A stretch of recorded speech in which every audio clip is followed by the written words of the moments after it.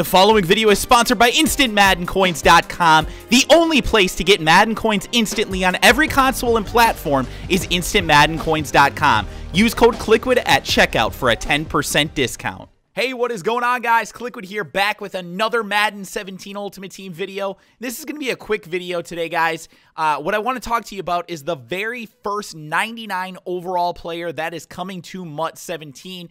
Now, unfortunately, this isn't an actual 99 as far as like the base attributes, but we know that the chemistry upgrades that you can do this year can actually help boost your overall attribute. So what you can do actually with this new Herman card is if you actually activate the route running chemistry to tier 2 and the chain mover chemistry to tier 2, along with the Thanksgiving offensive tier 1 chemistry, you are going to get yourself a 99 overall Herman. You see it on the screen there. This was actually tweeted by MUT Guru, so this is absolutely true. But yeah, this card will now move up to a 97 for catching, a 93 for release, a 96 for route running, and a 93 for catching traffic.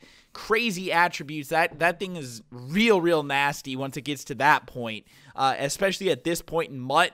There aren't a lot of cornerbacks that can really match up against this, so you can definitely see why this card is going to be extremely overpowered. It's probably going to be pretty damn expensive as well, because these chemistries actually aren't all that difficult to do if you have a card like Herman that's already got, you know, pretty good chem to begin with. So that is going to do it for this, guys. I don't want to, you know, go too much into detail about this. I don't want to ramble on, but I just wanted you guys to be aware that this is going to be the first 99 overall that you can have. Now, real quickly, I do want to point out that, yes, there were players that you could put at long snapper before this to make them a 99 overall. But we're not going to consider that to be a real 99 overall because long snapper is basically completely irrelevant.